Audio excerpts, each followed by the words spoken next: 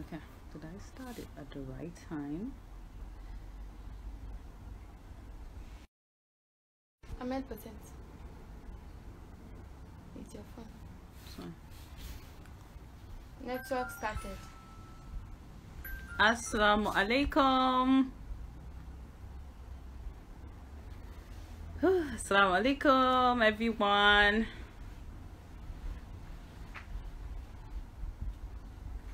Let me know if you can hear me.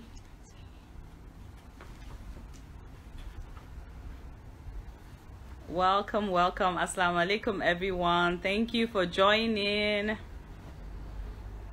Okay, yes. MBY for real. Walaikum salam. That means you can hear me. MashaAllah. We started off a little bit early, I think. Yeah. This is supposed to be at 6 p.m. By my time, I started, I think, 2 minutes earlier than 6. But at least it's better to be early than late, right? Alhamdulillah, alhamdulillah. So I'm going to give a few minutes for others to join us. Assalamu alaikum, Anzuma. Assalamu alaikum. Welcome, welcome, welcome. Welcome, everyone. MashaAllah, MashaAllah. So like I earlier said, I'm going to give about just a few more minutes for all of us to get on board. And then I still have 1 minute to 6. I started off too early. I am anxious. I am excited. So forgive me, please, for starting off too early. I just want to be as prepared as I can be. MashaAllah, MashaAllah.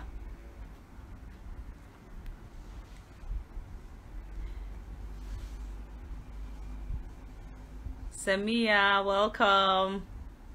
Welcome all.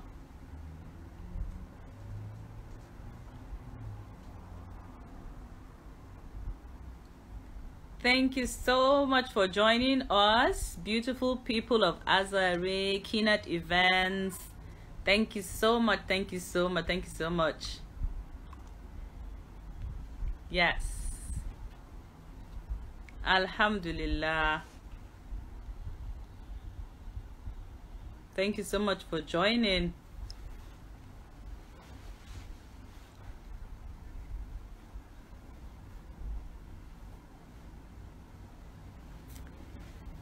Okay.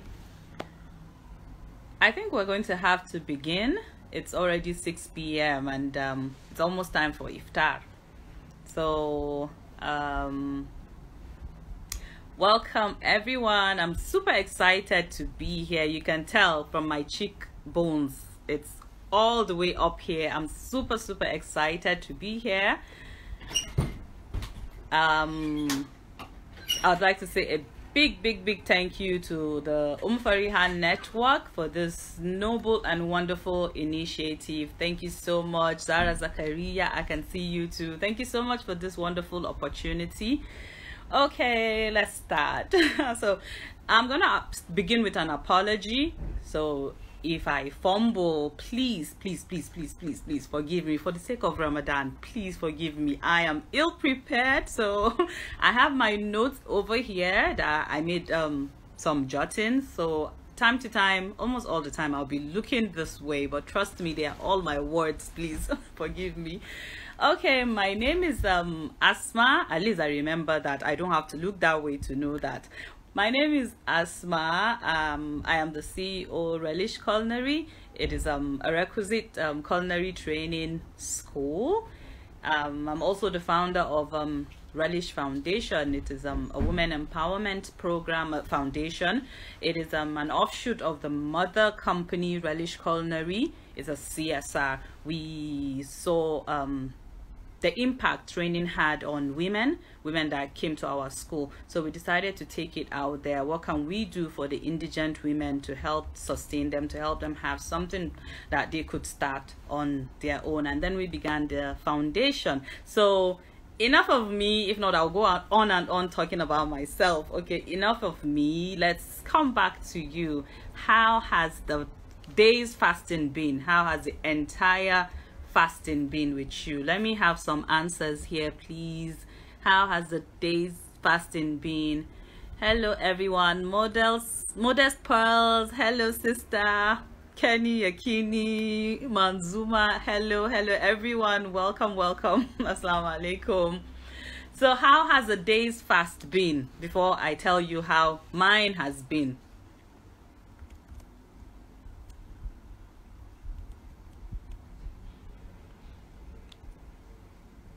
Alhamdulillah, luxury event has been amazing. MashaAllah. Ashabi Day. I pronounced that well, I know. Alhamdulillah, it has been great. Alhamdulillah. Awesome. Okay. So, like I said, I am super excited to be here today, to be your host. And the topic we'll be discussing is Ramadan as a homemaker. So I shared some snippets about my life, how a typical day in Asma's life goes during Ramadan. Did you get to see it? You can go back and check the stories. I've been sending a lot of posts yesterday. It's been fun and exciting. So I shared a little bit about how my day goes as a mother, a homemaker, and as a working mother too. So how I balance life by taking care of the home front, and at the same time not neglecting my ibadah, and at the same time not neglecting my work. So let's get onto it. My main advice to everyone is, what you do is, you shouldn't make the mistake of doing everything at the same time. Planning is the best thing for you to do. You have to plan properly before you begin whatever it is you want to do. Before Ramadan, you must have had a plan. Okay, this is, we already know that there are 29 or 30 days in Ramadan. This is how it's going to go. Ibadah, fasting from dawn till dusk, as we already know. So what do? You plan for it. Plan your activities, plan your food, whatever it is you're going to prepare meal ahead of time. I'm a chef, so I should know that, so you listen to me on that. That's a good advice for you. Plan your meals ahead of time. Store whatever you can in the fridge. Make a timetable. Alhamdulillah, for all the years that we've been using our brains, but so many things have been happening to us, childbirth, a lot of things, so our brain is not as sharp as it used to be. So you need a time planner. You need to write this thing down. I know I have to. I know some of my sisters too. I know, I can see them right here too. We need to write these things down. If not, you will forget it, or you have everything jumbled up for you. You need to have a plan, outline your activities, make proper arrangements for them. Like I said, for instance, I have to go to work. There's a regimen I follow. What do? Take care of the kids, make sure everything is put in place for those that are not fasting. If not, you forget to feed them. Trust me, you end up at the end of Ramadan, you see them all skinny as if they fasted with you. You forget to feed them. Trust me. Then what you need to do at work, time for your ibadah, time for your salah. Put alarm, because by the time you are at work, you get overwhelmed, you get engrossed in work, and you forget those verses of the Qur'an that you promised yourself you're going to read.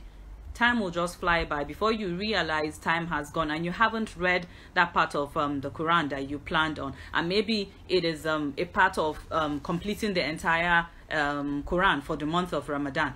And you have planned, okay, I'm going to read 5 verses, I'm going to read 5 chapters at so time during this day or so. Once you miss one, you would see that you tip the balance and you may not be able to accomplish what it is you planned to do. So okay, like I earlier said, as women, what we know how to do is plan best. So these coming days, the last 10 days is upon us. MashaAllah, it's 17 days. 17. I told my sister the other day that I cannot believe that it's been 17 days. It's been over 10 days, 15, almost 20 days to in Ramadan. MashaAllah, time indeed is flying very fast. What does this tell you? This tells us that we must sit up, we must utilize the time we have, because you never know what's going to happen tomorrow. I may be here, you may be here, but that is not guaranteed that we'll be here in the next couple of minutes, days, or months. So now is what we have.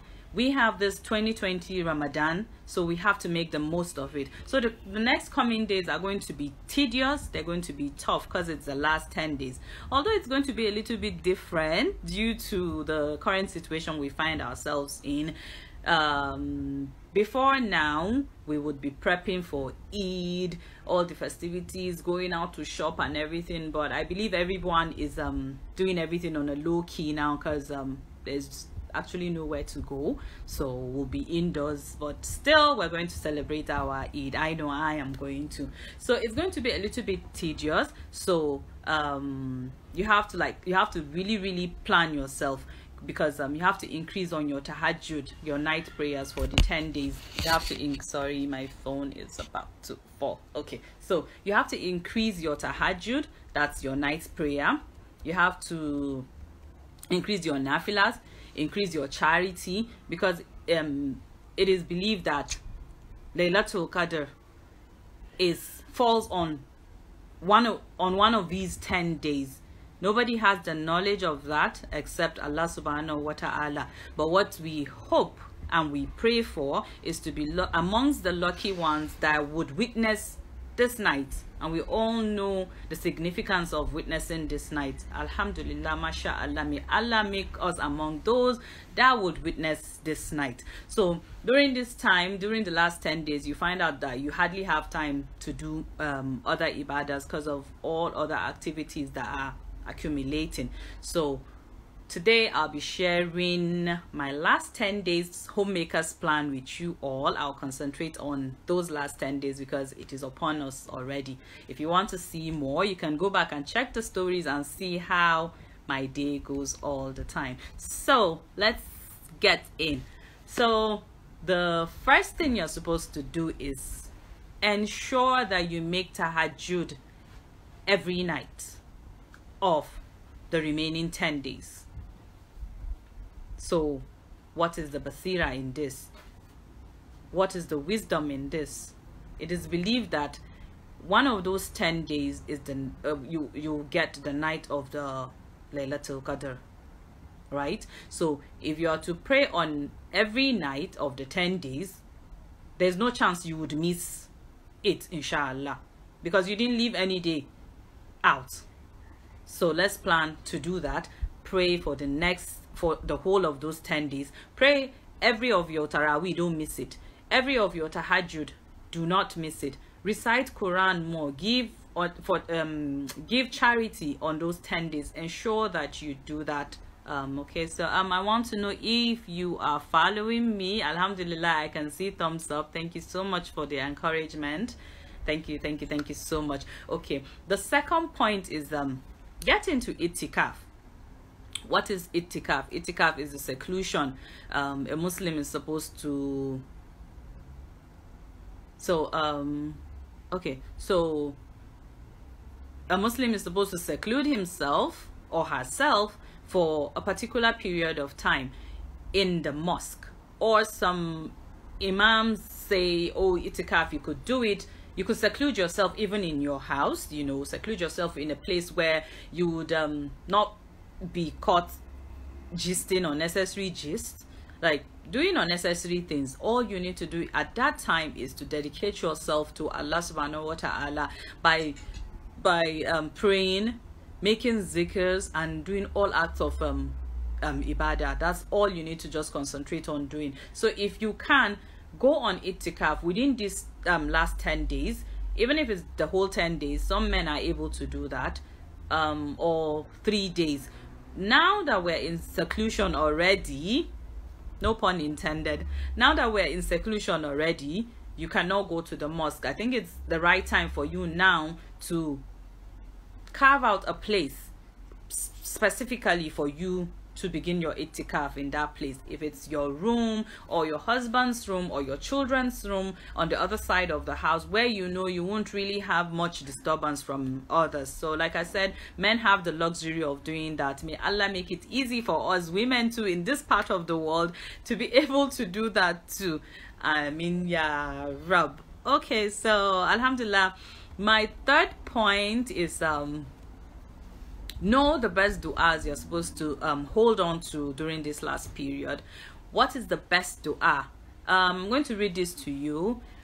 Aisha radiallahu anha, she asked, O Messenger of Allah, if I realize Laylatul Qadr, night of decree, what should be my supplication in it? And the Prophet sallallahu alaihi wasallam replied her and said, you should supplicate, Allahumma innaka afuwun tuhibbul afwa fa'fu anni. Oh Allah, you are most forgiving and you love forgiveness, so forgive me.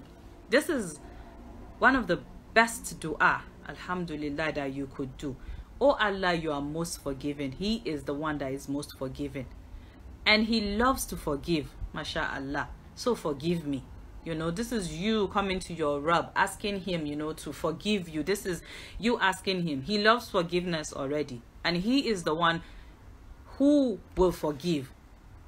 So this is the best dua for you to hold on to. If you didn't know that, please, please, please, please, please hold on to this dua for the last 10 days and continue saying it, because trust me, all we need is Allah's forgiveness. That is all we need, Allah's forgiveness. That's all we need.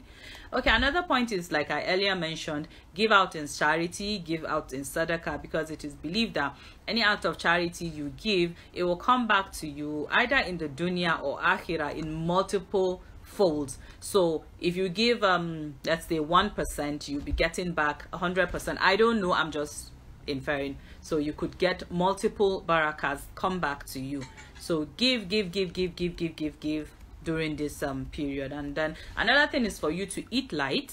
Please eat light, because you need to make more tahajjuds, more prayers. So if you get too filled up, you may not be able to stand all through the tahajjud prayer.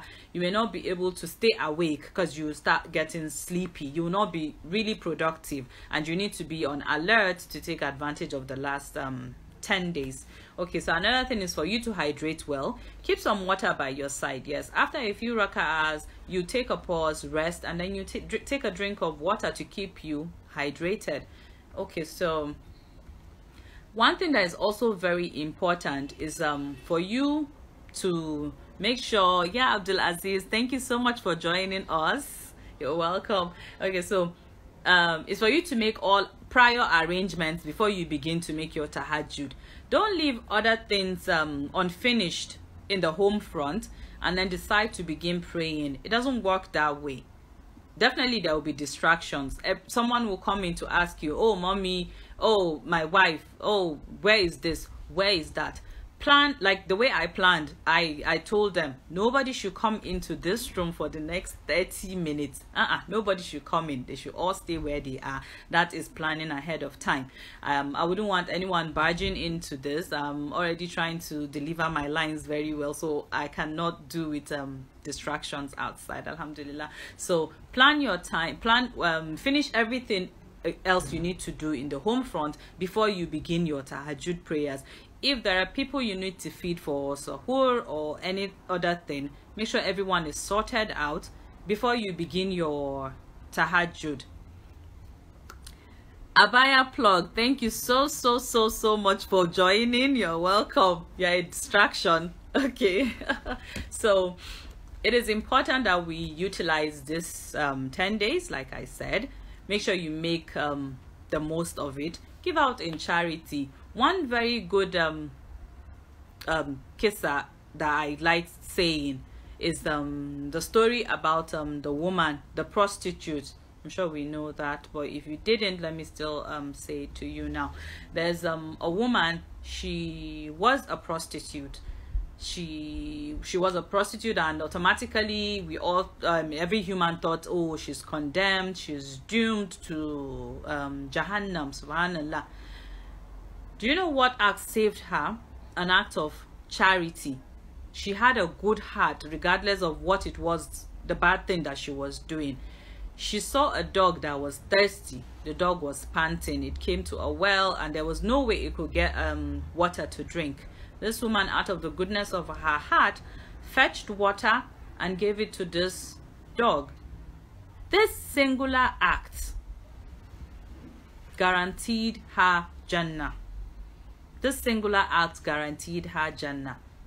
What more would you ask for from Allah subhanahu wa ta'ala? This is a prostitute we are talking about. That's the height of indecency, or so to say, if we could judge it that way. So give during this period. There are so many people out there who don't have anything to feed on, especially in this period that we're in. So many people have to go out to get to work to get daily income to feed their families. They're out there, your neighbors, your family.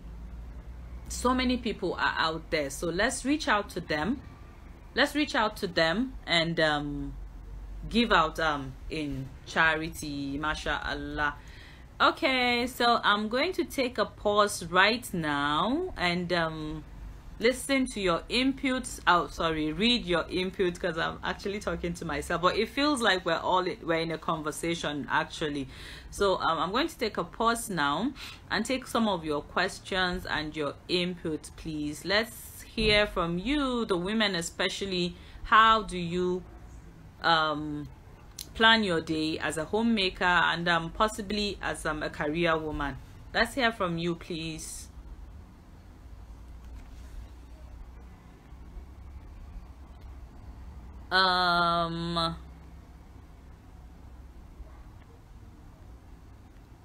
Okay, the ladies seem a bit shy. Can we have the men please come in and tell us how they feel we should plan? Okay, kindly consider some of us may be off Salah, so the plan may have a twist. Yes, Asia, very true. Some of us, the women, we may be on our periods and we may be off Salah. But let me tell you, that doesn't stop you from gaining all the barakas you need to get at this period. That doesn't stop you. There are so many things you could do. The only thing you cannot do is hold the complete Quran. From so many imams. Some imams say the entire Quran you cannot hold it. Some say if it's not a complete Quran, you could hold a part of it and continue reciting.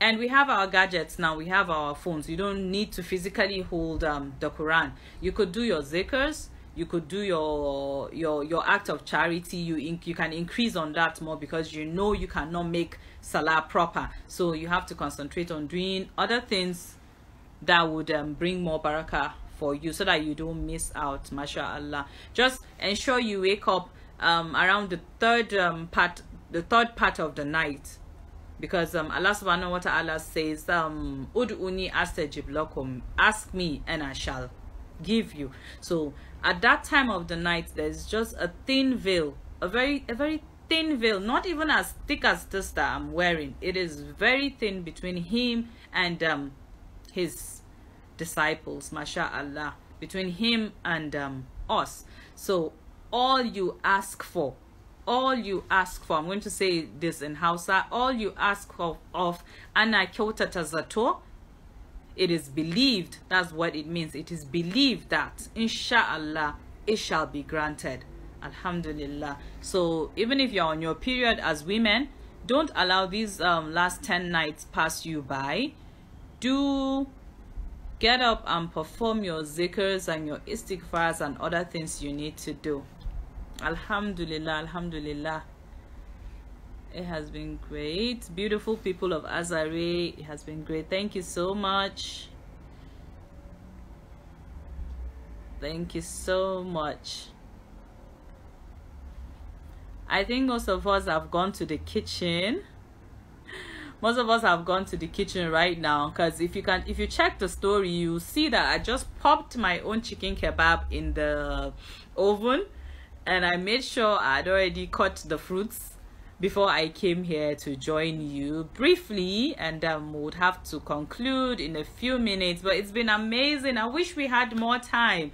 I was actually thinking this is going to be time consuming, but it's exciting. I wish I could stay more, I could stay longer. So Abaya plug, I'm a nursing mother. I can't pray tahajjud. In what other way can I gain rewards in these last 10 days? Yes, as a nursing mother, we all know how difficult it is.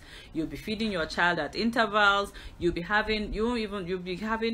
sleep is all messed up. You won't be able to sleep very well. You'll be having erratic sleep, so you'd fall off to be asleep at odd times, you basically won't have much strength to stand up and make tahajjud. But that shouldn't stop you from doing it. You plan yourself properly, know the pattern of your child, know what makes the child sleep for a longer period, feed the child properly, keep the child, make your tahajjud in your own room so that you don't have to stay away from the child, because you can't leave the child. You could risk the child falling off when it wakes up and nobody is in the room, and you can't take the child to where you have the congregation in the family house, maybe in the front room or somewhere where all of you get up to pray. Stay in your room and pray. If possible, bring the child and lay him down by your side. When the child is feeling your warmth, it may not wake up and you'll be able to make your tahajjud. And then other things you could do is feed the needy. You could also continue doing your istighfar. Like, always hold astaghfirullah. That's one thing that I tell people. Astaghfirullah al-azim, astaghfirullah al-azim, astaghfirullah al-azim. Hold that. It is the easiest, one of the easiest prayers that you could do. The easiest thing you could do while working, while walking, while doing everything is only maybe when you're asleep that you cannot do it. But astaghfirullah, while you're turning to pick up the plate, while you're turning to turn the soup, while you're turning to do so many things, just make your zikr, make your istighfar all the time. Conscious Jude, Khadija, thank you so much for joining us. Rollins, Russia Streets, you're in the kitchen right now. Yes, I just popped my own chicken in the oven, and I have to go back and check on it. But do check the stories. I have been posting some interesting things. To me, they seem interesting. Check them out and see how I spend my life during the day, how I try to balance my life if I have to go to work, as I have to right now. And when I come back home, I meet my kids and prepare food for my family. This has been amazing. This has been amazing and wonderful. If you want to hear more about how you make the most of your day, how you plan your day, please join me on the 16th of May on my page at Rheyleesh Culinary on a live video session inspired by Golden Mon. I want to end this by encouraging us all not to neglect any act of ibadah, please. We are all sinners. We are all sinners in different ways. That does not mean we should neglect our ibadah. That does not mean we shouldn't continue going back to Allah subhanahu wa ta'ala to ask for forgiveness. Let us not neglect our ibadah. Let us not neglect our salah. Let's continue praying to him, keep asking him for forgiveness. Yes, we will fall out of track, but inshallah, we believe that by us asking him for his mercy and his forgiveness, he will bring us back on track.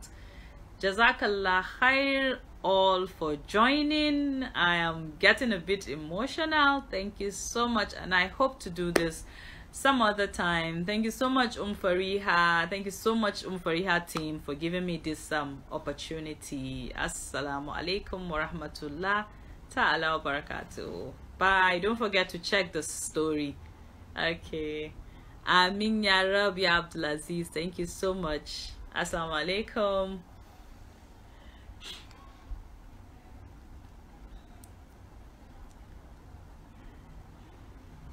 Mariam, I'm supposed to.